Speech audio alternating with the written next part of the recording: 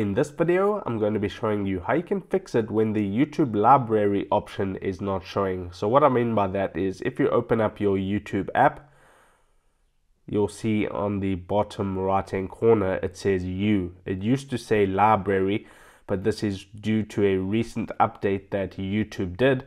It now shows You instead of library. So if you want to get library back, this is what you can do. So exit out of the YouTube app and go to the settings of your device.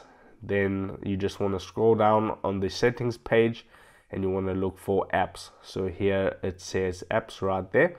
I'm going to tap onto apps, and then we have to find the YouTube app. So what I'm going to do is simply search for YouTube.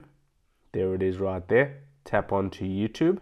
Okay, so once you are on the app info page for the YouTube app, you'll notice that you'll see 3 vertical dots at the top right hand corner, and then if you tap on those 3 dots it says uninstall updates. What you want to do is you want to tap on uninstall updates. That will revert it back to the previous update, and then it will say library on the YouTube app. So the uninstall updates button can also be located here at the bottom where it says open, disable, force stop.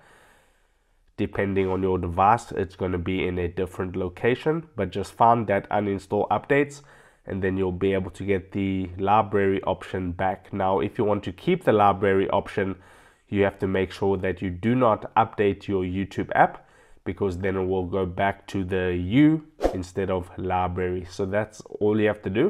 So if this helped you out, drop a like onto this video and I'll see you in the next one.